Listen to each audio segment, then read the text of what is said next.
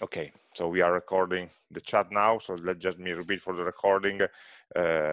Today's week is for actually starting to work with JavaScript. We had the first 2 weeks with the videos about the basic types. The last one was about arrays and sorry, objects and functions that are the core uh, that will actually grow very much during when we start to move to more difficult things. Uh, so I don't have any say additional say topic to tell you, to explain you now. So I'm open for your questions that may be either on the let's say organization of the course. We are still in the first week, so we can fix whatever is needed, and on the topics, of course, that were in the videos and so on. Maybe if you have some question which is more specific to the lab, it's better maybe to wait until tomorrow, so that during the hours that are fixed for the lab, so that everybody can benefit, so we can focus on the code for the solution of lab number 1. But if you have more general questions or on any other issues, you can start telling me. Just one one comment before I shut up is we created the Slack workspace. All of you actually joined very quickly, but I saw very little traffic on Slack. So don't be shy. We have the tool for communicating. Use it. So don't, even if you are asking stupid questions about when is the class, or how do you install that, or this, it's better that if we can share the problems and the solutions. We have the tool, let's use it. It's not just an official communication tool for the teachers to give you information, but it should be also, I hope it should be also a discussion tool for everybody. Okay, as I promised, I shut up. So I'm taking your question. I see the first question, the chat is asking whether you should deliver the labs after finishing. No, thanks. No, we don't ask you to submit anything. So the labs are for you to learn and to experiment. So we are not correcting them, we are not grading them in any way. So they're part of your learning path. They are not part of the exam or of the evaluation. Of course, you can submit your solution if you have any problems, any questions, and so we want us to look at what you wrote. Then you're welcome to do that, and we will have a look and give you feedback. But in general, you don't have to submit anything. Okay, my idea is that it's better if you try to spend time in understanding an exercise and try to solve it yourself, rather than trying at the last minute to grab and copy from a friend another solution so that you can meet the deadline for submitting. So I'm not for submitting anything. You're not required to do that.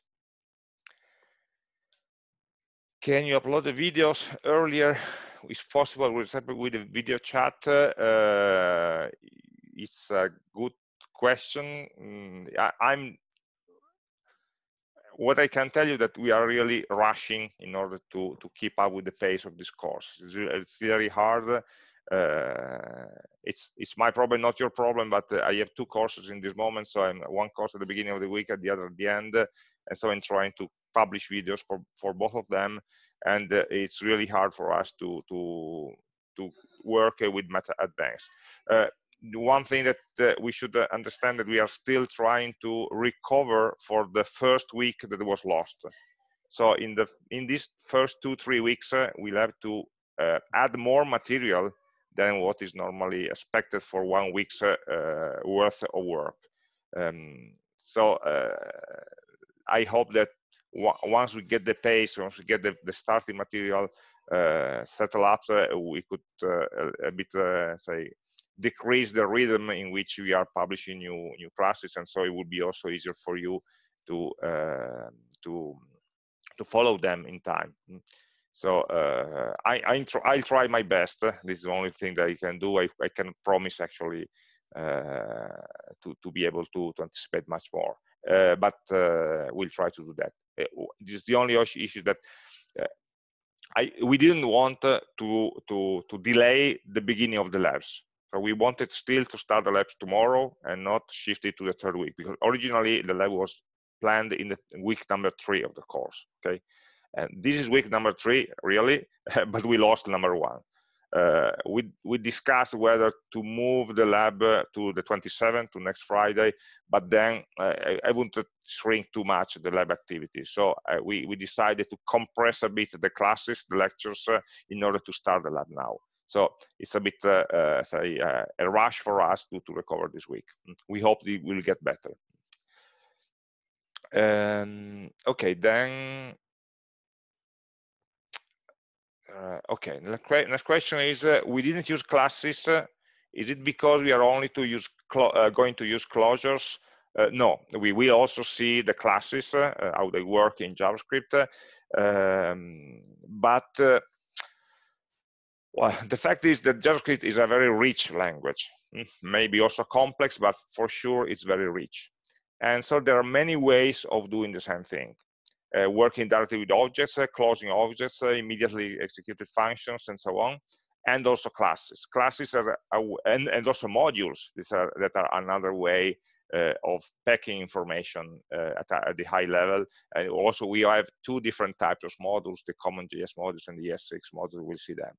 There is not a right way of doing everything.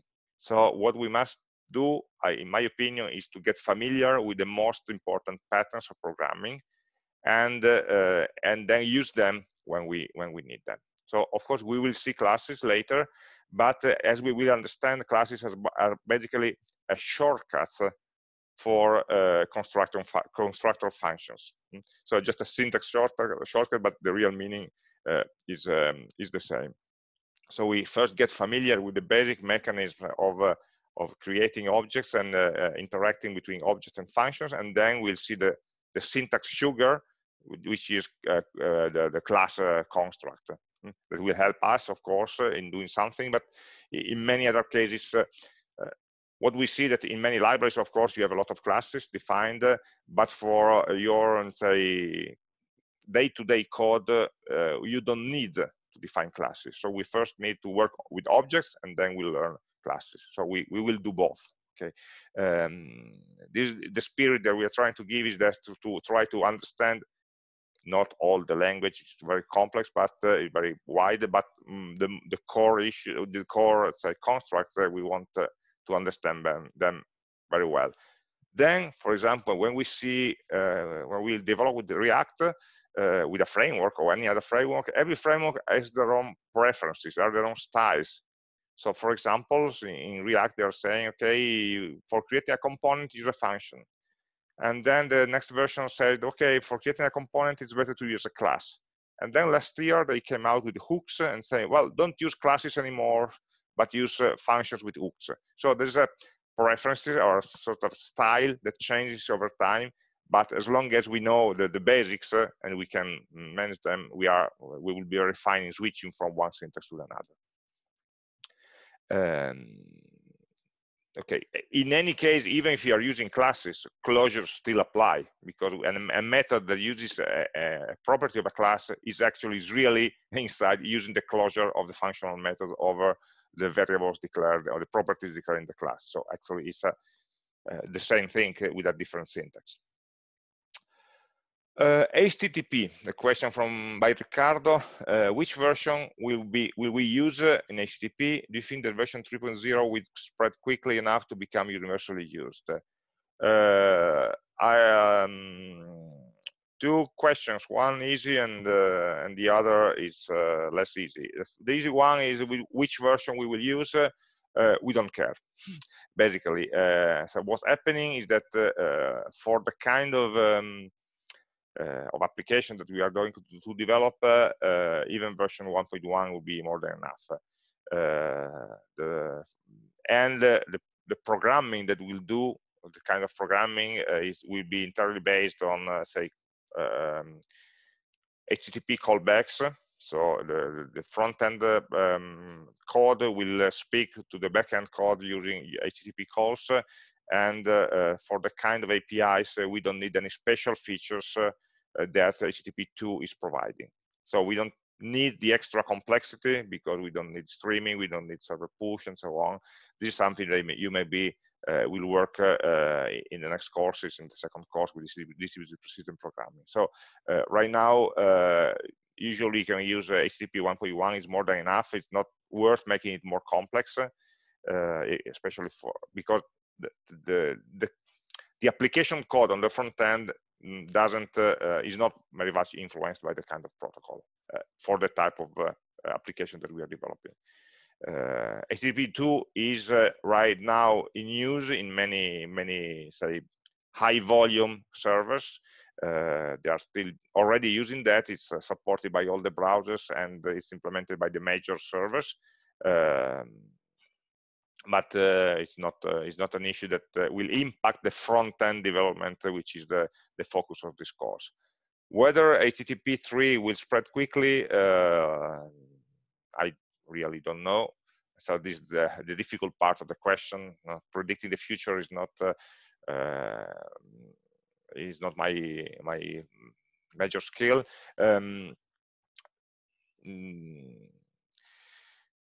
What I can imagine is that there will not be a universal solution. I will see the coexistence of different protocols, and every maybe function, every server, any application will use one protocol or another depending on their needs. I don't see why a small appliance in your home should use the complexity of HTTP 3.0 if it's only going to deliver, I don't know, the temperature reading in your home once every 30 minutes to a server. So HTTP 1 is more than enough for that, and you don't need to distribute certificates and make streamings and so, and persistent connections and all the stuff for simple things. So I'm not good at foreseeing the future, but with the kind of future I will foresee, I would foresee is that different protocols will exist together. HTTP 3, by the way, is one more recent proposal from one commercial company that was standardized, and then it depends also if there's also marketing issues among the companies whether they want to adopt a solution that was developed by another one.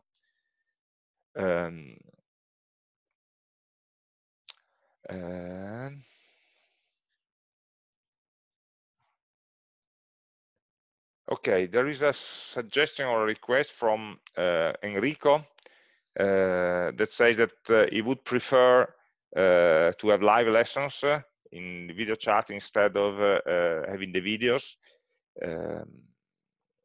I remember that last time I asked this question, and 99, if not 100% of people say that they prefer videos instead of live classes. And so that is what the method we are using. Maybe, okay, I take it as a second strong suggestion to publish the lectures earlier. Okay, so we'll try to make have more distance between the lectures and the chat. So we have the chat and the lab on Thursday and Friday, and so we'll try to publish the lectures at the beginning of the week so that you may have some more time, so that you can see the lectures and have some more useful. We may have some more useful discussions here. Okay, so I get in that. Will we write HTML pages? Of course we will.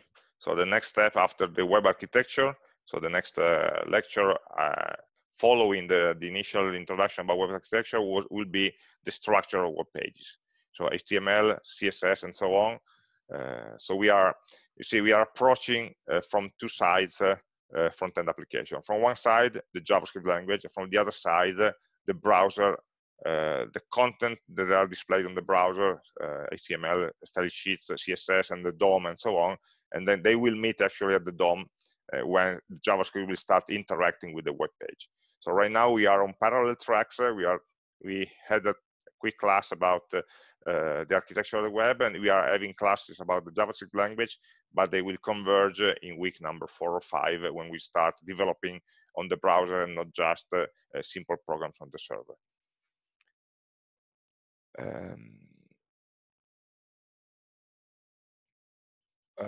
What is the difference between model 2 and model 3? Slide 67. Let me pick the slides, because you're pointed to slide 76 of web architecture. So browser, web architecture, 67.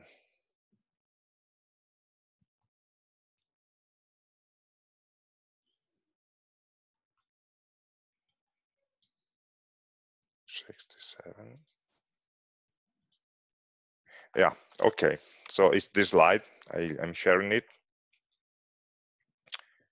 I'm sharing it. It's like, where's the control? Yeah, share screen, this one. So the question was about this slide, and the question was, what's the difference between this solution, the intermediate one, and the right one? We will follow this path, actually. So we'll start creating application with this method, where we have a user interface and some JavaScript which interacts and empowers, gives more, say, interactivity to the user interface. And whenever it needs to interact with the server, of course, you can call it. The difference between these two is that in this second model, we have a website which is mostly generated on the server side. So the server will generate the page, the HTML, the widgets, the content, and so on. And then we'll send to the user interface the whole page or UI fragments. UI fragment means fragments of a page. So the server will generate maybe the HTML code for a portion of the page. It will send it to the browser, and the browser will display it in a box, for example, somewhere. So the server will be responsible for generating most of the interface, and the JavaScript code on the front end will just, let's say, make it dynamic and ask for the server for the new data, for the updates, and so on. And so there will be the logic of the application. Most of the logic will still be on the server. Why in the third level, the server is just an API provider, a service provider. We only provide data, and all the logics of the navigation of the application, moving from page to page, deciding, so controlling user actions, validations, and so on, are all in the front-end development. So this is much similar to when you're developing a standalone program, like a graphical program in Java or in C# or whatever. So there is your program. The program will do everything, from caring about the user interface to caring about the data validation and so on. And when it needs, it can contact a remote service where the data are stored. So basically, the server will become data storage, and it will expose some methods through the HTTP API. We call them, usually we use the REST programming pattern for developing these APIs. And the server will not be involved in the user interface, will not be involved in graphical generation of elements on the page, will not be involved in interacting with the user. Everything will be done here. So when we are developing with a front-end framework like React, we will be in this solution. There are some simpler frameworks, but at that point you need to do some sort of a programming on the client for some functions and some programming on the server for other functions. And from the architectural point of view, it's simpler because the web server still does the same job as we did in the past. But from the programming point of view, it becomes more complex, because then you have to, in your mind, to keep in mind what the client is doing, what the server is doing, and then integrate their behavior. So when they started to have more powerful web browsers, they moved quickly on this side. If you want to have an example, if you are building an autocomplete feature, for example, for your browser, for your text box, this architecture is more than enough, because you already have a web page, you create it statically, and then you need to add a bit of dynamic behavior into some part of the page. So, but the most of the page and most of the application will run on the server. If you are building, I don't know, Gmail, then a lot of say user interface and user interaction and so on will happen on the browser, and the server will only be called when we need some information about what are your contacts, what are the new messages, and so on.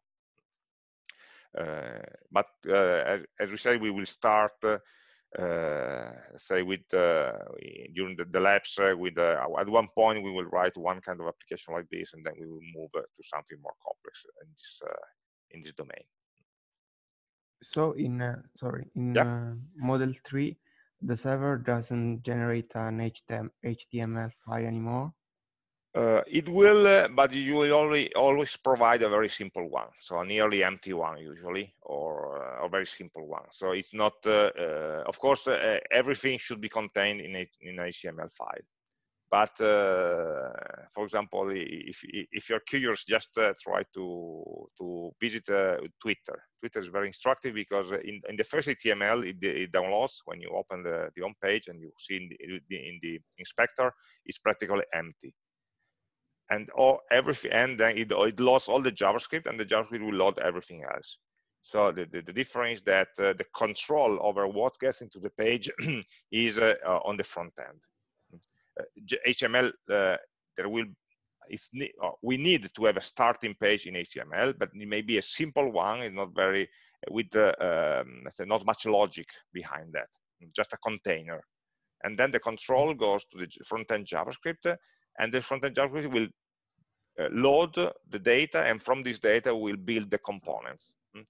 We will see in React that we are creating HTML fragments on the browser, inside the React application that runs in the browser. So we will write HTML, but the HTML we will write, it will not be in the web server application, it will be in the JavaScript front end. It's a bit strange, but yes.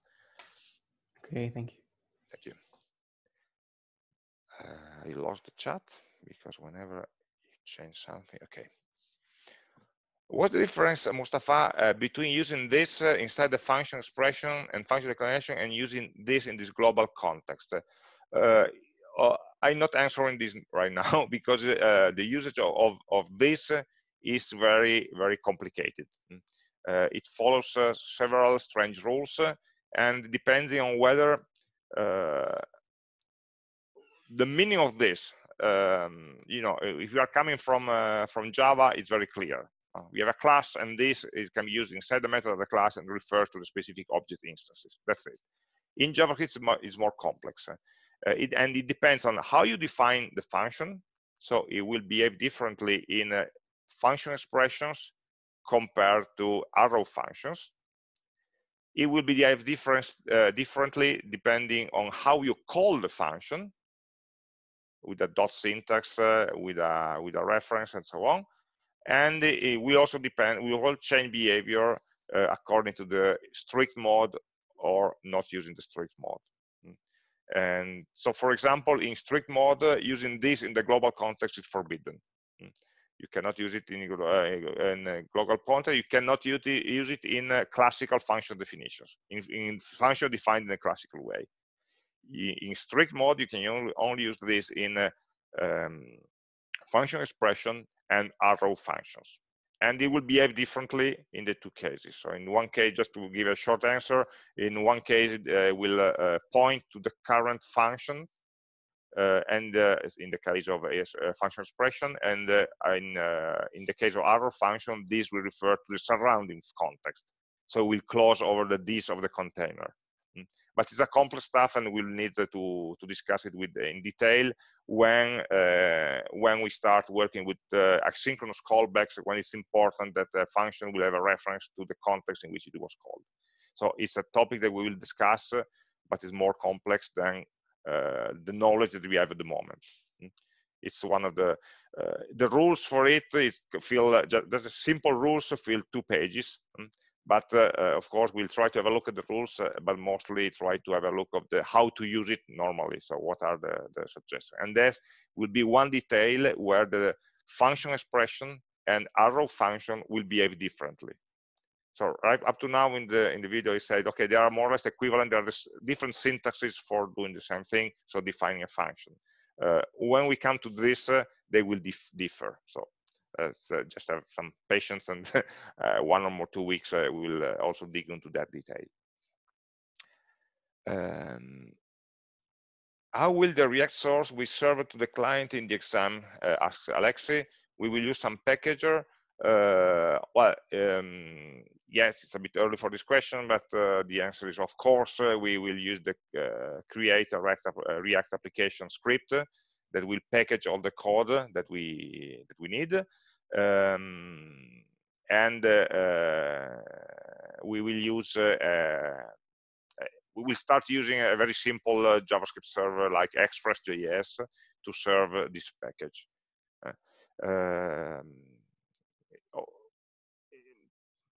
Well, let's say for development, we use the internal web server of that was generated directly by React, because it does all the automatic say reloading and so on. So it's very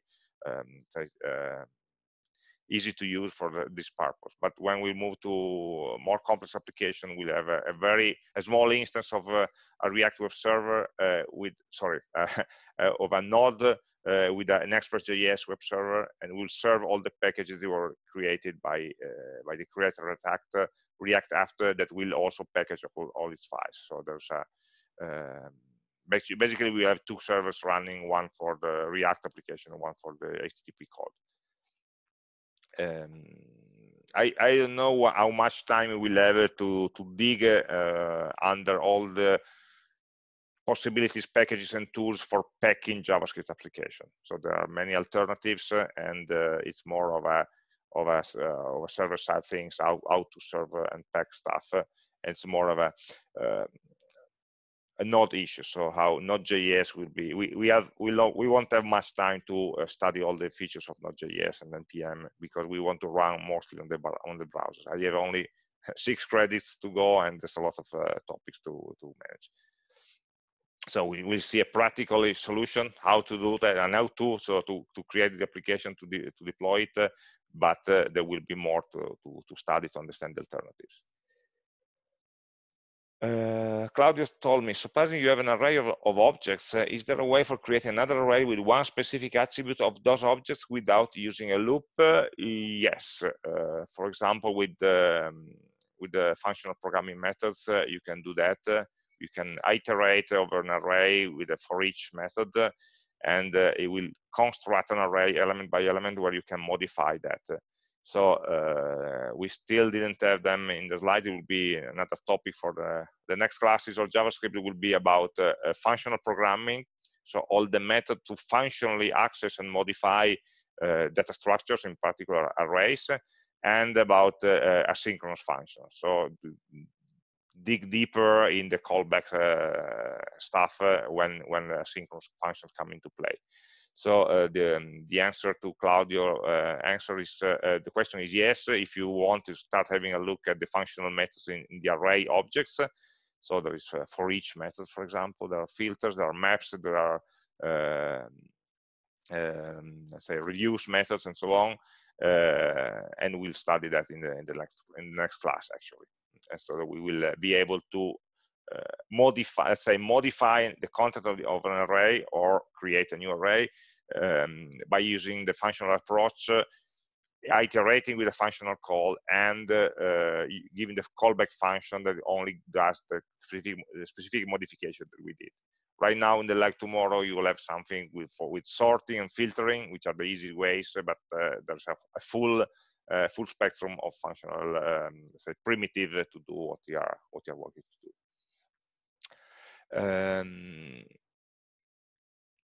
Then okay, Ricardo, I have a simple question. JavaScript function, is it the capital letter that makes a function a constructor? Is there any difference in a constructor with new and a function that constructs the object and returns it?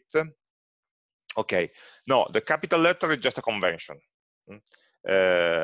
Usually we mark a constructor function with a capital letter, but it's not required by the syntax. Okay, it's easier to read, but it's not required. It doesn't change the meaning. A constructor function is characterized by the fact that it's called with new, and so it will create a new object and then assign attributes to it. Okay, so the new operator before the call will actually create the object and will pass the new object, an empty new object, to the constructor function that is then responsible to fill it. If you want, you can create the object inside the function. So in the first element, you may say my object equal open and closing brace, fill this object and return this object. It's the same, but just in the second case, you will not call the function with new, you will just call the function. So it's a pattern, and the second one that you are suggesting was similar to factory functions. A factory in programming patterns is a function that creates objects. So you can create objects with a constructor, and so you use the new that gives you the new object, or you just call a function that inside it will create a new object with the code, and then return that new object. Is the same. There are two different methods, and at the end, the object that is created is the same. So has the same characteristics. So after the object is available, there's no difference on how you created one of the others. We should not make confusion, because as maybe you saw that if you already saw the part of the lectures on the dates, date can be used both as a function as a constructor function. And as a function is only able to return the current date, and the constructor function can be parse any kind of date. So it's up to us to call the function in the correct way. So the difference, there is the difference in the function, there's the difference in how you call it, there's no difference in the kind of objects that is constructed. It's up to you how you prefer to use that. By the way, the new keyword will also be used with classes. So there will be again, many ways of doing the same thing with similar syntaxes. The application of IAFE in the real world, is it possible to pass parameter into it like other regular functions? Okay, so it's a strange pattern that is basically used, to isolate some code from the rest of your module. So it was very used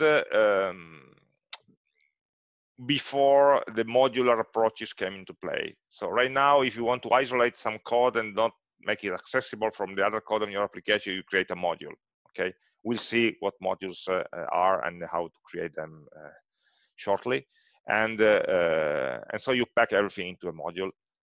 Later on, also we can create classes for doing the same thing, for having an isolation, a container. Before that, the only mechanism to isolate the scope of some variables was to put them into a function. And so you created functions just for the purpose of isolating some variables, so that these variables will disappear at the end of the function. And then that function is only needed once, because I really didn't need a real function. You just needed a way to scope away some part of the variable, some part of your resources. And so you define the function and you call that immediately. So this is a basic mechanism of the language of isolating scope, executing some code, and throwing away everything that has not been, say, kept alive by a closure. Okay, and this under the hood is still the mechanism that say modules are using. So when you define a module we import a module with require, actually under the hood a node is doing this. It's executing all the model in the context of a function, and will execute that function. You can pass some parameters, but it would be strange, because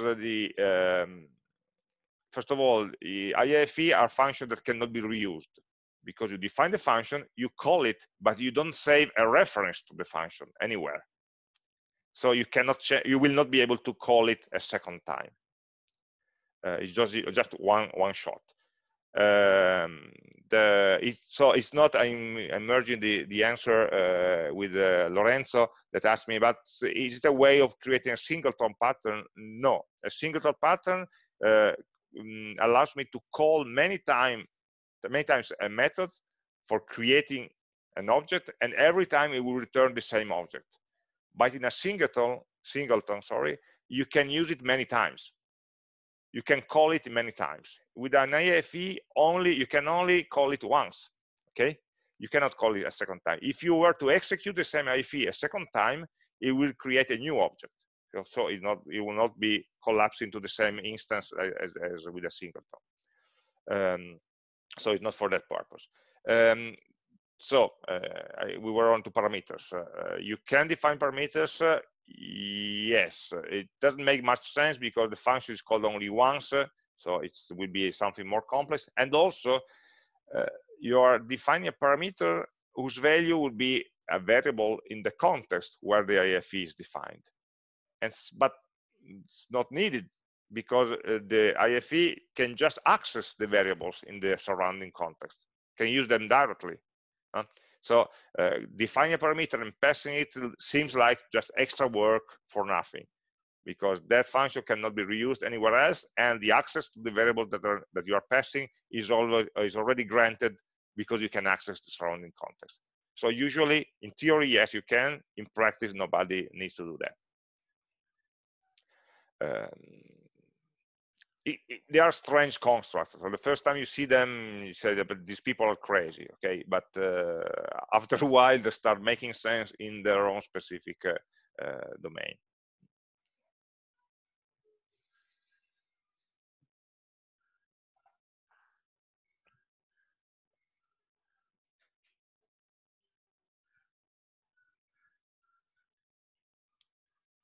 Okay. Okay. I see another question from Federico. Are there any differences in creating an object with methods using a constructor function or using the closure as seen in the slide?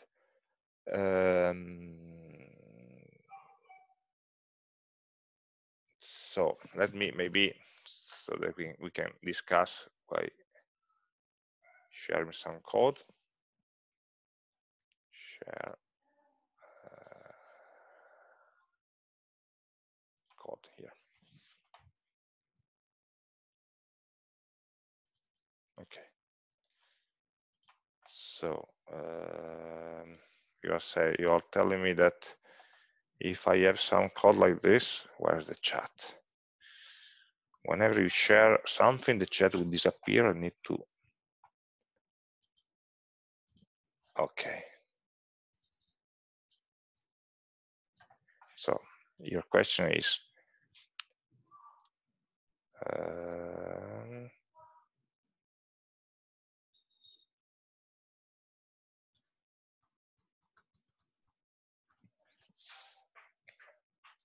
Okay.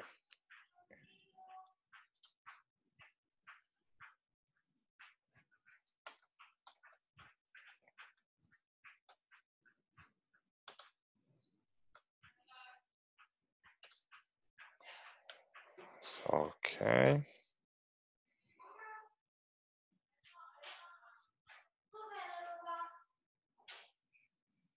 Okay. Sorry, I have enabled the linter that will tell me warnings about the.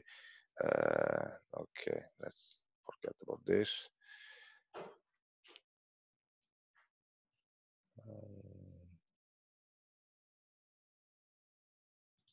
Okay.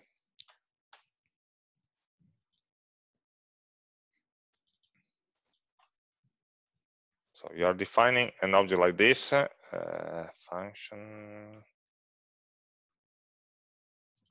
Okay, like this, return this dot a. Okay. So in this way, you are creating a function that will return an object. So, for example, I can create an object A1 as a new A3 with value 3. And so A1.getA should return me the number 3 that it just created, right? Sorry, now I want to run this one. I had when it ran. Okay, it's when you start doing complex things, VS Code will insist in defining launch.js and define the launch configuration. So let's define one for launching this one. So I can create a new configuration for running this example that it calls constructor.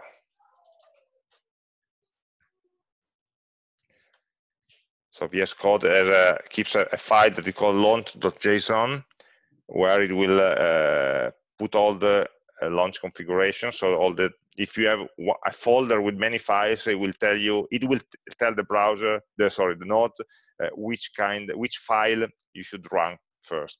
Okay, and so you can have more than once, but you need to configure them into this configuration array. And you can also give launch constructor JS. Okay, and once you have it, you should be able to run. Where's that? Configurations. Yeah, sorry. Okay, in the run. Sorry, in the run tab, run and debug here. So I define the configuration because there are already one defined, and then from the run tab you can decide which configuration to run. Okay, right now, so we are running, and there is an error. A1 is not defined, of course.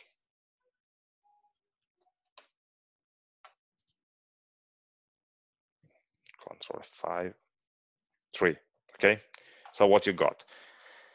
The alternative that you mentioned was using the closure as seen in the slides. So in the case you're using an object, if I remember what you mean. So I can define a new object A2, or a function returning an object with closure. So what, just can you point me to which example you're referring in the slides, that we can get the same example? So imagine that you are saying slide number 41, using closures to emulate objects, where you define a function that returns an object. Okay, so in that case, we would define a function, let's say b, with the parameter a, and this function will define internally some internal variables. So let my a is equal to a. We initialize it when we find it, and then we return an object that we may use to access that that variable. Okay, so we return some methods that an object contains some methods that will enable me to manipulate this variable. So in particular, it may be a get a method that will be a function that returns the current value of the closure. So let's write it in an array, in an arrow function like this. Sorry. So it's the shortcut format of okay, it's the linter that's really annoying in this case. So I can return it in this way. So in this case, I can call it in a very similar way. Sorry, let me go down. We can call it in a very similar way. So const b1 is new b of value 4, for example. And right away, we can see the value .log, console.log, b1.getA.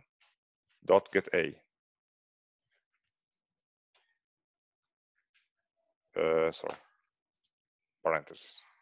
And it should print 4, and it does, luckily enough. So there are two different ways of obtaining more or less the same result. Is there any difference? Well, what we can do is, for example, to have a look in the debugger. So let's start and debug this code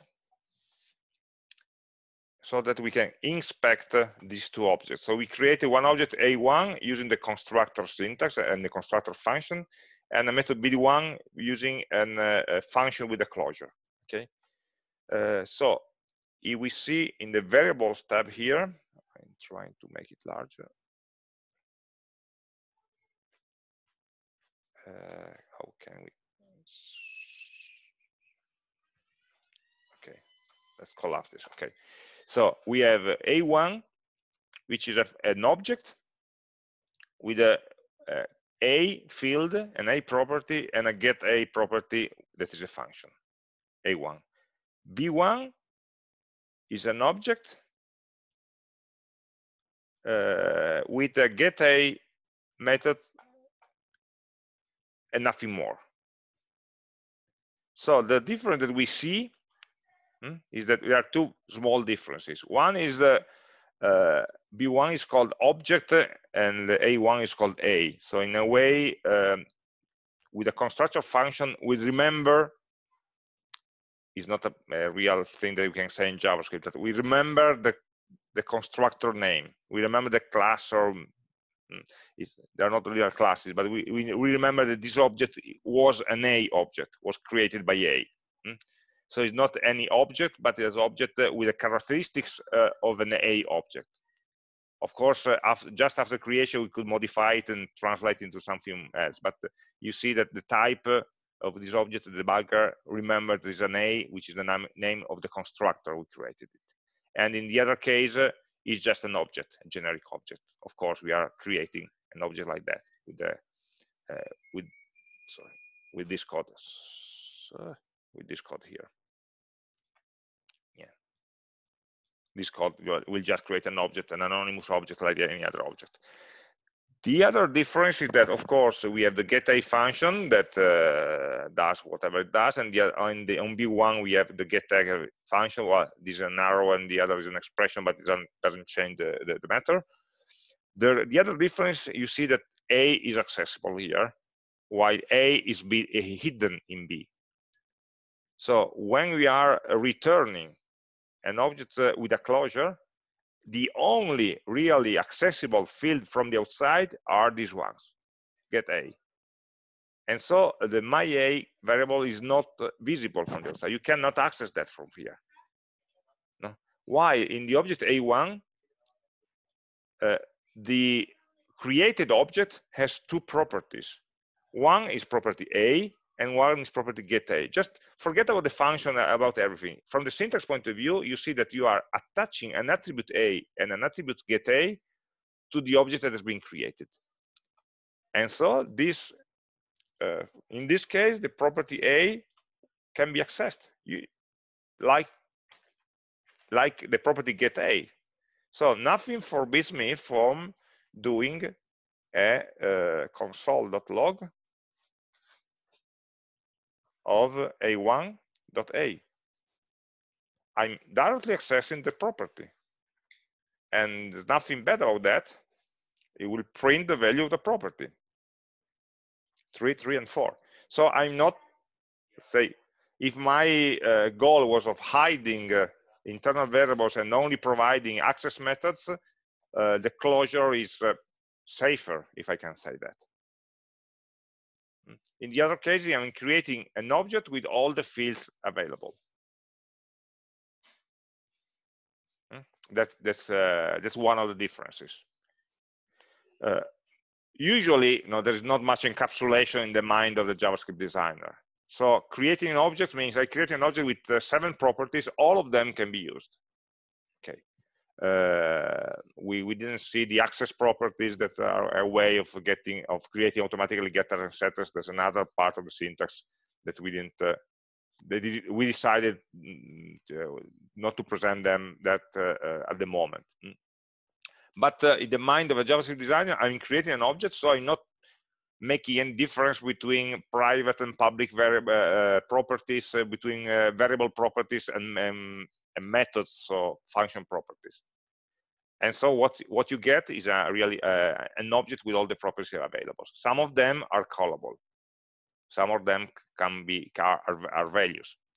In the other case, you are more control, because you are creating your own object with a custom control of what is visible outside and what is only accessible through a closure, and so it's not directly visible from the outside.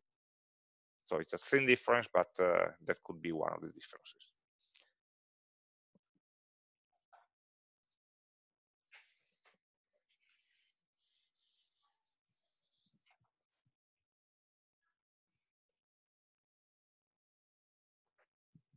Okay. Any other questions?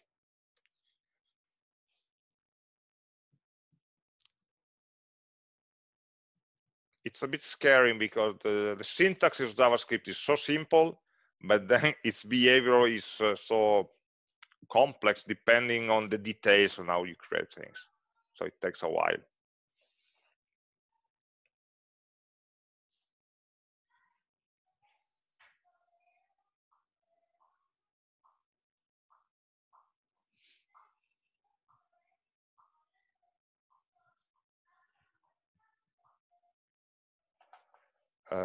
The variable in the second case is protected. Well, protected is not doesn't have any meaning in JavaScript, but we could say yes. So there is no easy way of getting to the reference MyA through the object B1 that we constructed. So I didn't say there is no way. I just said that there is no easy way, no direct way. Of course, you can always get to the object because JavaScript has full introspection features, so you can enter into the getA method and then see its scope and then get to the variable. Okay, you need to dig a bit deeper, but you could do that. But let's say it's a way of so it's not a foolproof protection. It's not really something really hidden. You can get it through the reflection methods over the method getA, but it's not directly available. It's not directly visible. So yes, we are somewhat hiding for protecting it from programming errors. Okay, we are not really protecting it if somebody wants really to have the local data into malicious code can of course access that.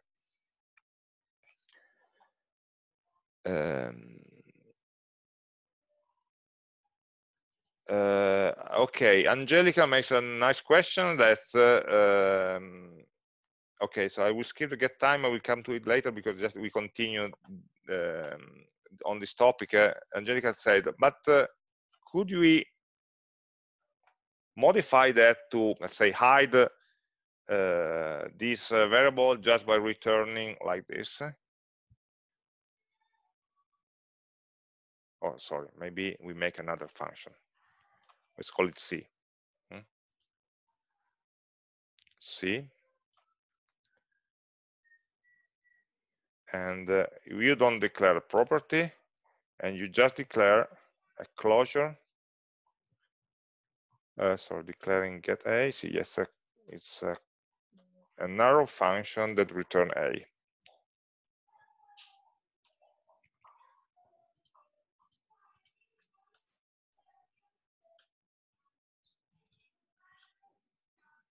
Okay, so yeah, yes, it can be done. So it's we are defining a narrow function that will close over this parameter, so over the parameter of the function. So it will remember the reference to the function parameter a, and let's check it if it's working.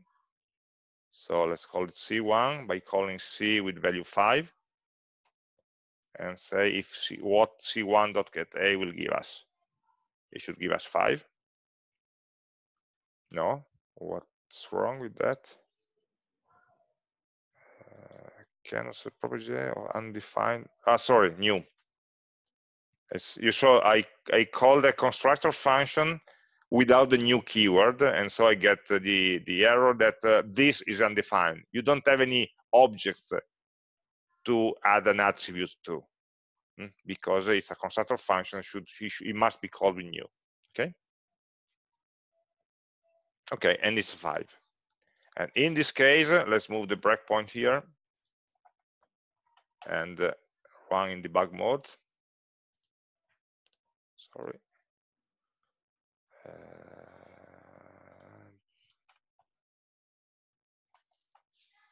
And we may see that our object C1 only has the getA property. Yes, so it's a way of doing that. But it works only because we want to protect a variable which is exactly the parameter of the function. Maybe we could have just a local variable, let, so, and not a property. Let my a equal to a, and then we close over my a, like we did in the other case. So it should behave in the same way. And if we step 1 forward, it will print a 5. But we are getting closer with to the closure method. So actually, we are using a closure inside the constructor. Yes, we can combine them as you want.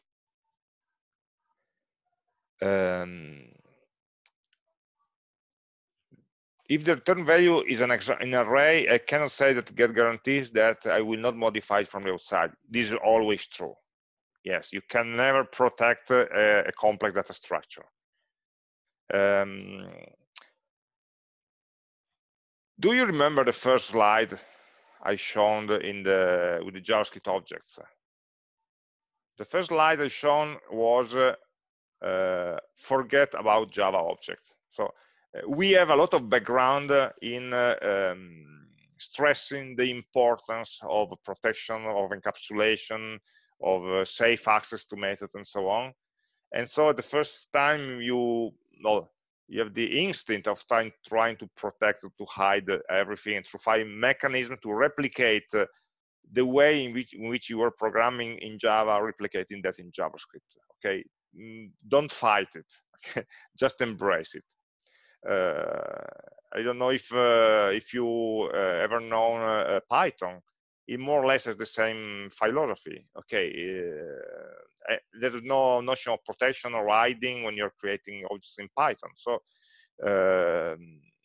just don't do that. If you there are conventions. Okay, if I put an underscore to a property, then the programmer should not be supposed to use it, but it's not real strong protection for that. So yes, of course, it depends on what we are doing. Now, just don't try to create more complex structures than we need just for replicating a model of objects that you have in mind that will not apply very easily to JS. Okay, let's use JS objects as they are, containers of values, and then the programmer can use them, values, methods, and so on, more freely. If you really want to hide something, we will maybe say use this constructor function or classes that are good at hiding some details or modules and so on. which are more complex than we need in many cases. So the mechanisms there is good to understand them, how they work, and I think that the debugger and the inspector will help us really to understand what's happening. This proto field is something that we also need to learn one day, okay, which is the way JavaScript is doing something similar to inheritance, but it's not really inheritance. So again, it's something that we seem to be familiar with, but we are not, because it has a different mechanism. But in any case, the observation of Ricardo holds. So whenever you have a complex data structure, so a reference to an object that contains other objects, of course the object will not, the content of the object will never be protected enough. Okay, it's not possible basically. Okay, unless you rob the object, or you don't use an array, use another data structure that gives only read-only access to the methods. But then you have to create your own get method, your own filter, your own sort method by working on this encapsulated data structure. Is it worthwhile? Usually not. Okay, so it takes more discipline about the user of the library, let's say, to avoid doing strange things with your objects, but it's in their own interest basically. Okay, so maybe I can get back to the question about the dates. Do we have to compare dates using the getTime methods, or there are other ways? Well, getTime is an easy method because it will return you a number. So let me share that slide. Dates says here. Okay, so I share this. Share this slide. No, yeah. Okay. So in this slide, we saw that one way of comparing two dates is using getTime to get the milliseconds corresponding to either of them, and then compute the difference. So this is an easy way of doing the comparison, because it will get you two numbers, two integers to compare. Just be careful that getTime, there's really a lot of confusion here, because we have a date object that is called date, but it really contains date and time. And we have a getTime method that gives you a number that encoded, again, both date and time. So the names here are really bad. They copied those names from the java.util package, which was equally bad. So don't get me started in commenting the implementation of this method. But this is an easy way if you know what you're doing. So you are comparing times down to the millisecond. If you don't need to compare them down to the millisecond, only to the day, you need to kill all the timing variables to the object before doing the getTime. The alternative would be to do a comparison field by field. So you can have a date, you can get the day, get year, get month, and so on, and you may compare. If you only want to compare the date, you can say that whether the gets year is equal to get year, and get month is equal to get month, and get is not day, because this is the day of the week, but get date probably, yes, get date is equal to the get date of the other object. So you can compare the three ingredients of the date: year, month, and day. And so you are unpacking the date into its components and then doing the comparisons. In that case, you can decide which fields you want to compare. Okay. In the other case, you are just converting to a number and comparing the numbers. So there are always many ways of doing the same thing.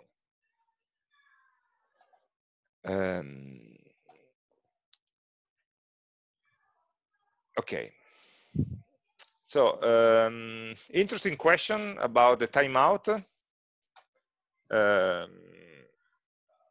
You're saying, let me open the code again.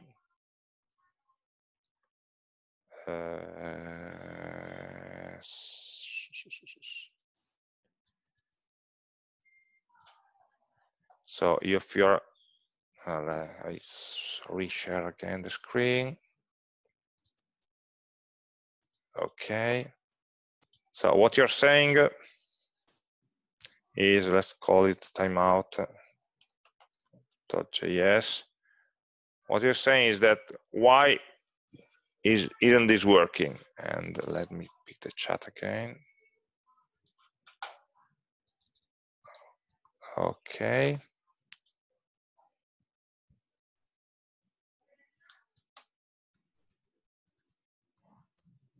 Use strict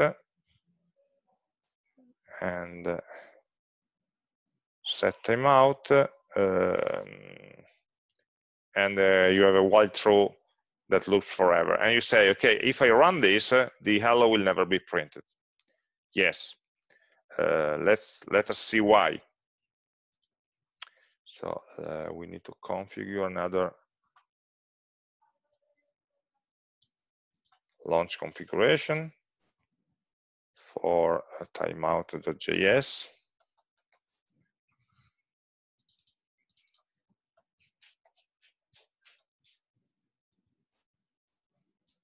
Okay, and let's run it. And as you say, sorry, launch timeout, run. The program does not terminate, will still run, of course, because we have the while true, but this will never be printed. Let's do another. Let's try to comment this out. And let's run it again. And you see that it will come out. The program will not terminate immediately. So if you comment this one, the program will not terminate immediately. I run it again. Let's have a look. It will start, wait, and then print. Because the program knows that there are some still pending timeouts, and so the program will not terminate until all the timeouts are expired. Okay, so it will wait. So the timeout is working. Okay, so why isn't it working in this loop? The reason is very easy, because JavaScript is a single-threaded. We only have a single-threaded for everything. So this timeout will not run in a separate thread in real parallel. This timeout will be, there is a sort of an event queue that will encode, that encodes all the pending events, all the pending asynchronous event, synchronous action. And so it will execute them when the main thread is idle. So this is the single sort of, I'm putting quotes around asynchronous and around main thread, because there is only one thread. So the timeouts are not really asynchronous. It's something that will be made. There's both in the browser and in Node.js, all the programs runs inside an event loop. No? If you want to know more, just look for the event loop in Node.js or in the browser. This is the mechanism where all the future events are scheduled to be executed in the future. They just are queued in a FIFO queue. So in a priority queue, depending on the time in which they will be executed. And but while the program is running, doing something actively, that queue will not be read. They will not be asynchronously read or processed. They will just stay there. When the main program is idle, then the interpreter, the runtime environment, just say, okay, I have nothing to do in the main thread, which is not really a thread, because as we said, there's only one thread for everything. But the simulation of the main thread, you can how to say, there's nothing to do, so I will pick the next event from the queue of future events, and so we can let's say if the time for the new event is already come, then we can execute that callback and then return to idle again. Basically, we are the kind of exercises we are doing right now are a bit of artificial, because JavaScript is thought mainly for working on a reactive asynchronous environment. So we have a main program which after initialization does nothing, only waits for external events, user clicks, new data from the server, and so on. So the main thread is usually after initialization, as I said, is usually idle most of the time, and it's only processing asynchronous events that are not really synchronous but are queued into a single thread. Is there a way to force an idle inside the while? Yes, I don't remember if it's called wait or yield or something like that. I don't remember. I should look. If you can wait a second.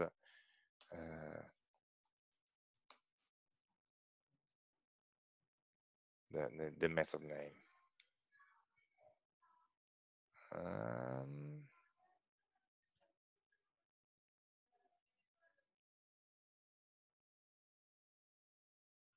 Okay, so come on.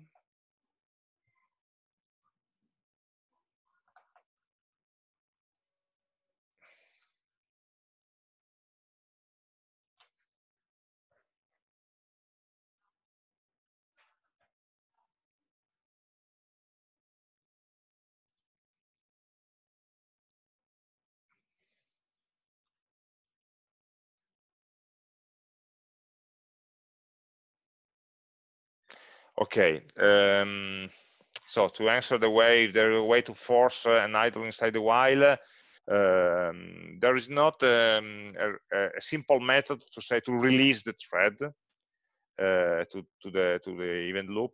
So there is not a single function. There is a mechanism that will use the async await constructs. So you can just say wait until that happens. But it's something that we don't have the syntax right now for understanding that. We'll see that in the next class when we call about async, await, and promises, which are the construct to make this let's say easier to handle. The issue is that timeouts and events are the low-level mechanism. On top of that, there are easier mechanisms to be able to handle with all of that. Okay, so there is no yield, or in Java we had a thread.sleep method because there is no real thread to do that.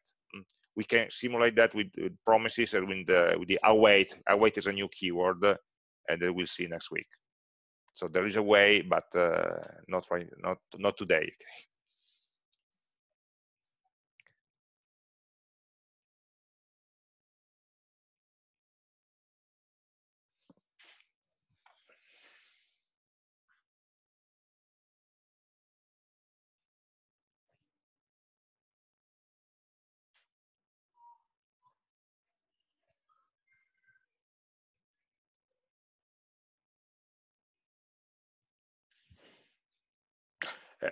In general, if you are just trying to waste time here, just trying to, as we say, you don't need to do that. So never lose CPU times on JavaScript, on an interpreter language. But maybe you're saying, okay, but yeah, I have the main program that has nothing to do. Okay, don't do anything. Or maybe just set an interval where the main program will do something every maybe 2 seconds, 5 seconds. And so, for example, the main program will do nothing, but I want still to have the control. So like if I close the program like this, only the scheduled event will take place. But if I want to keep a control on the main program, I could also maybe set an interval, so a periodic action to do, just to say, okay, I'm still alive. Okay, so for example, like say a handler is maybe console.log a dot, sorry,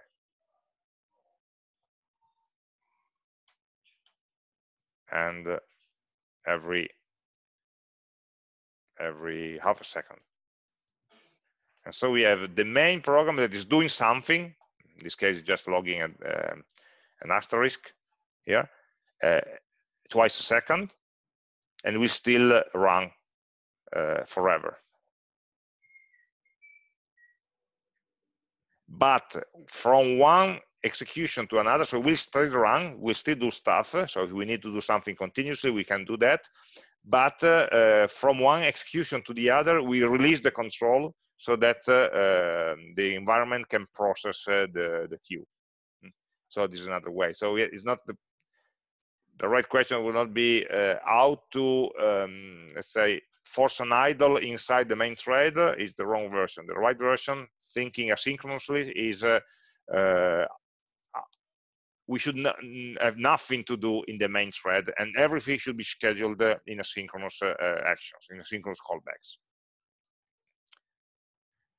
Is it possible to think things in the same line with console.log? Probably yes. Just imagine that the console.log is just a debugging tool. So normally a JavaScript application will modify the content of the page, and the log is just for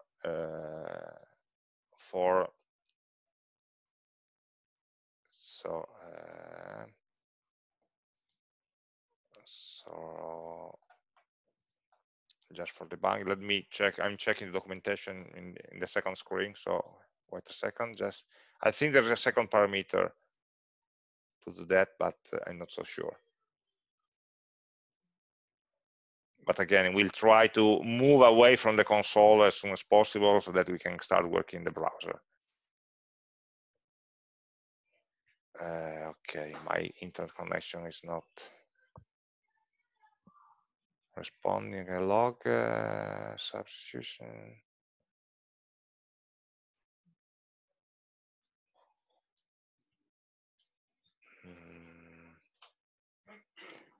Well, not in it seems that there's no way in general, but depending on the implementation. So the Chrome console has some special methods different from the Node console. So I wouldn't rely on them on those ways, on those methods. So for the moment, let's consider it not to be a problem. Okay. So the real, if you want to do something on the same line, we will do that in the browser, and we will just modify the text property of an element where we add some elements and so on. It's not a real print, it's just a debug statement. Okay, then I have a question on array sorting. I have an array objects with a description field, which is a string, and written the base sorting this way. Okay. But I call it 2 times, I get back the array in 2 different orders, one ascending and the other in descending order. Why does this happen? So actually what you are saying, I copy the question here to the screen so that you okay, so that it gets recorded. So this is a correct way of defining a sort callback. So having 2 elements, I respond with 1 or -1, whether they are increasing or decreasing. When I call it 2 times, it will get back the array in 2 different orders, one the ascending and the other in descending order. So if you sort the same array twice, you get different results. I find it difficult to believe. Sort.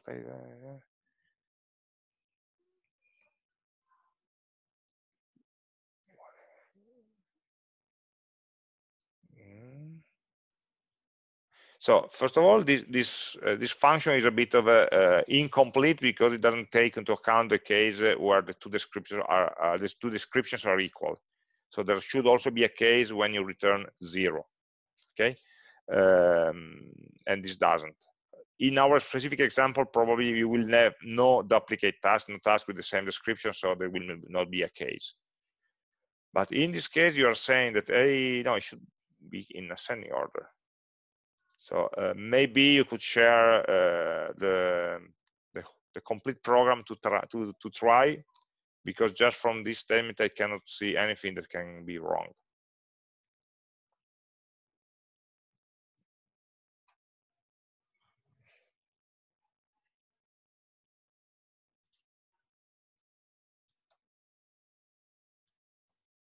So let me just do a quick try. So a task array can be something that you have the description, which is A, B, C, and then a description. Let's do it minimal, right? Which is D, E, F. Maybe another one, description, which is M and O. And another description here,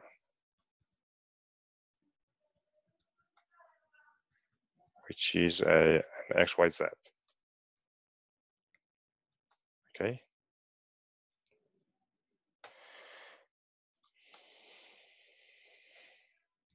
So let's save it with a name.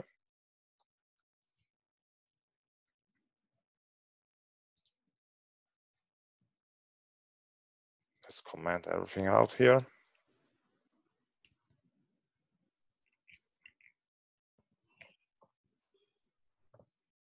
Then you write it, let. Let's console.log task array. Then we sort it with your method.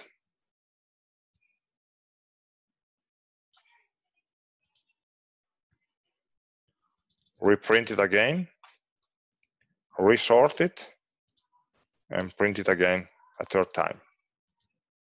This should do the trick. And define this launch from configuration again for sorting.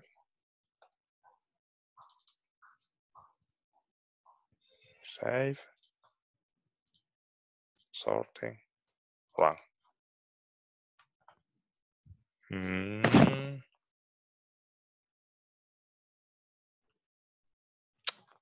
Tasks array.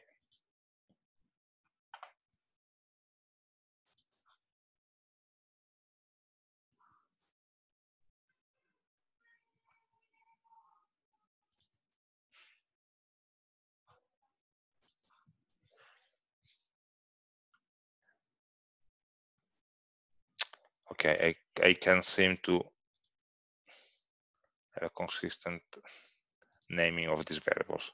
Let's just get it running, and then we'll see it in the browser, in the debugger. Okay. Okay. Of course, it's printing 4 objects. We don't have a way to print them directly, so we can stop the debugger here and run in debug mode.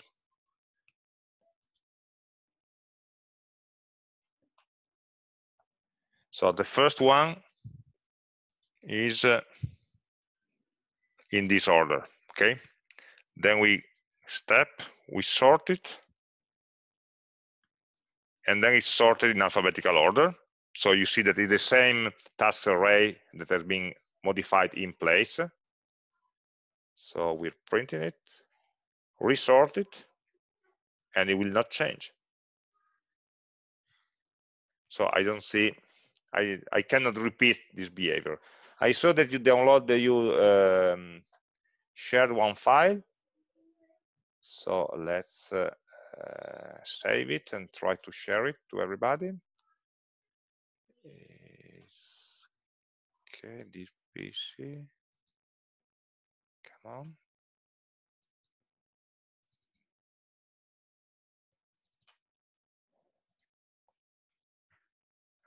Okay.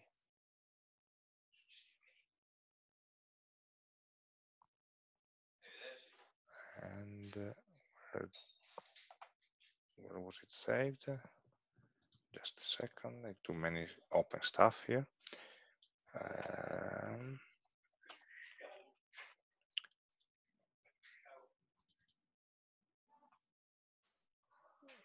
Okay, this one.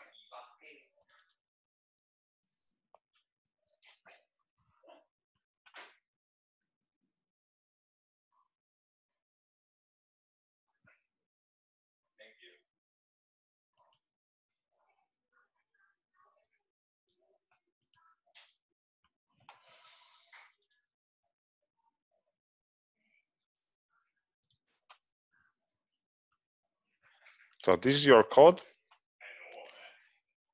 and yes, but it's a complete program, so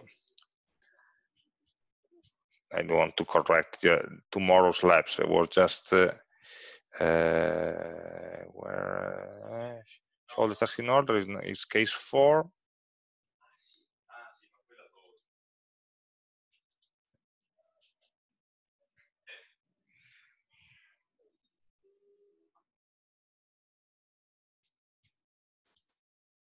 It seems correct, so it's the same code.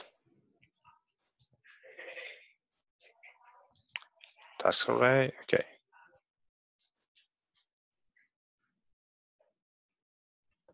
So I don't see any reason why it should work strangely. So maybe I keep this code and I can have a look offline, try to debug it offline. But it's maybe something that you can. What I would ask you is if you try to reproduce this behavior with a simpler program. So always try to have a minimum working example where the bug appears, okay? And try to understand whether it's an issue of also with the debugger, is the array in the wrong order or is just printed in a strange order? So I will keep this exercise and have a look at it later on. But I don't see anything wrong with the approach. So there'll be something, yeah, something that we don't see at the first sight. So it needs more careful debugging. It's not just the sorting instruction. That is correct. There's something else working on. The question was, why can I write a.desk minus b.desk? So one suggestion was this one. Use the subtraction operation instead of this ternary operator. Well, it would be nice, but only if there were number. If you have, so you can subtract numbers, so the greater one will give a positive result and the smaller one will give negative results and so on, but only if they are number. For strings, it's not possible. So you cannot do the subtraction of strings. Okay, so there is no, the easy solution. No, it doesn't subtract ASCII code. It doesn't do that. There is a comparison method in the strings, by the way. I don't tell you how it's called because you can discover it. If you look at the documentation of the string object, you see that among the many methods, there is one for doing comparison. So the right solution would be to delegate to the comparison method for strings, which is defined in the library. I won't tell you how it's called, but you can find it very easily if you go to the MDN on the string page where it lists all the methods, and then you can use that method instead of making that your own. Okay, so we should always, my general suggestion is always first try to look whether the library already has the solution for you. If not, you can build it yourself. But in many cases, you will find that since your problem will not be the first one, a lot of other people will have it. I will have had it in the past, and so there will be already a good method for doing that. And the name of the method you will find is also